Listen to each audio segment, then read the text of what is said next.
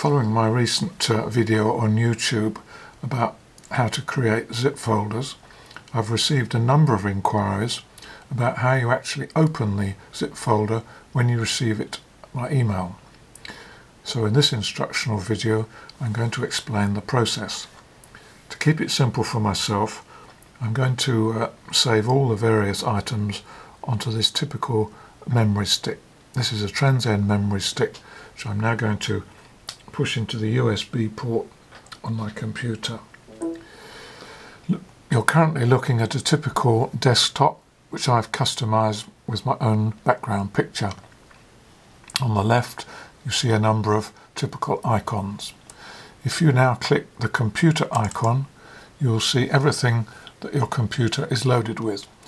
I'm particularly interested in the Transend memory stick, which is the one I've just pushed in the USB port. If you double click it, you'll find that this folder is empty. That's good. That's exactly as I want it, so as to keep things nice and simple. Okay, so if we now go to my email page, you'll find that the zip folder, the test zip folder, has arrived. So you have the option then to download the file. So you click download file, and then you'll then find that you have two further options, and you can either open the file or save the file. At this stage we'll just open it, but I have to warn you that once we get to the pictures there's nothing you can do with them other than just look at them. But for the sake of this demonstration I'll go through the full procedure.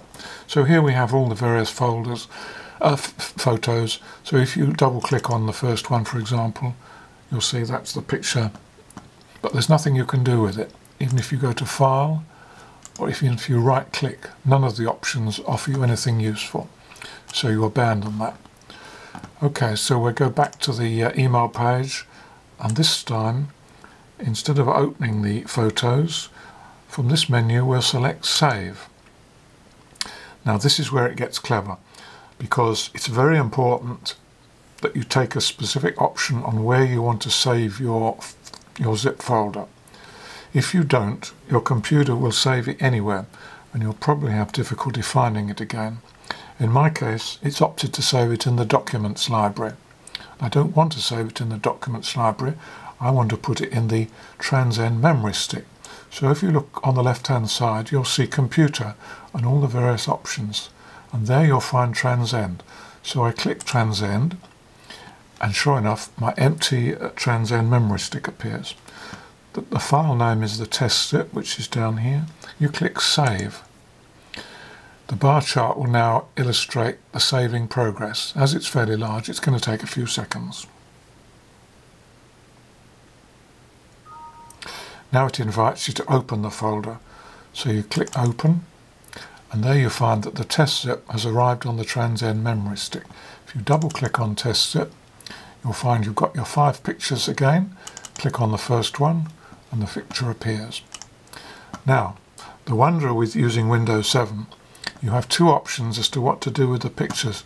You can simply drag them across to whichever folder you want, for my documents for example, and that picture will have been copied into my documents. Or you can right click on the picture, select copy, and then you can save it wherever you want. We'll go back to my open Transend memory stick, for example, right click, and the option here is paste. Click paste, wait a few seconds, and then the picture will have appeared. Double click on it, that's the picture. Now you have lots of options. You can copy, delete it, paste it, open it with various other options, Picture Manager in particular if you want to enhance the picture. Lots and lots of options. So there you are.